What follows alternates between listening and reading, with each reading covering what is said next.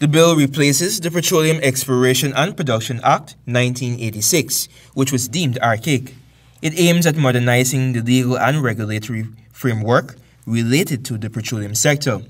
It introduces significant improvements and safeguards related to safety, emergency response, among other components.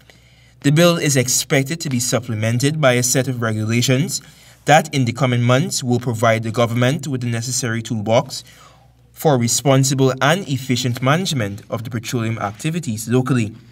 Stakeholders are tasked with ensuring that the terms of the draft petroleum agreements released in association with the first offshore licensing round are aligned with the provisions of the Petroleum Activities Bill. People's Progressive Party Civic General Secretary Barry Jagdeo recently said that the drafted bill was expected to be released on Monday, June 19.